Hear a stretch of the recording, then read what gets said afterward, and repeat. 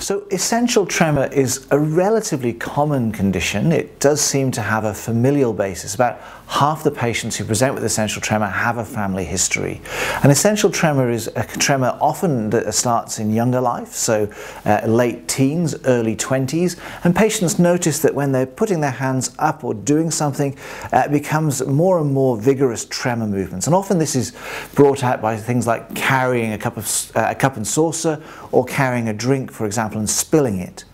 Now, it generally affects both sides of the body. It can affect the head and also the voice, so you can get a bit of a shake in the voice. Interestingly, it doesn't seem to be a disease of degeneration, so cells aren't dying in the brain. So the symptoms generally stay stable throughout life, and we have some good treatments to reduce the amount of tremor that patients have.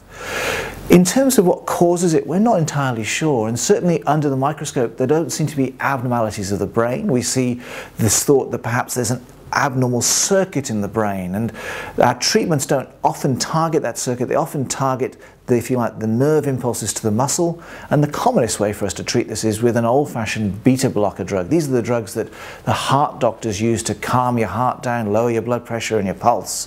And where we see it working in essential tremor is that it stops the signaling between the nerves and the muscles and dampens down that tremor.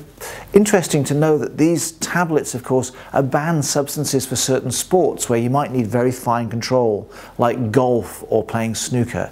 So I think the outside for someone with essential tremor is that they recognize that it's something that doesn't get worse over time and generally responds well to treatments with no pathology in the brain.